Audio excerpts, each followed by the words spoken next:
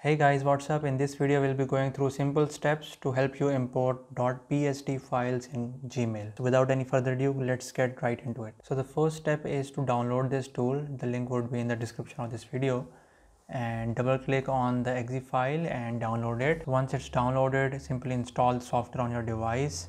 So once the installation process is completed, if you want to import the file, you can click on add files, or if you have a bunch of files in a folder, then you can use add folder option to import the .pst file. So once the files are imported, click next. So here you have to enter the G Suite user ID and password respectively in the fields.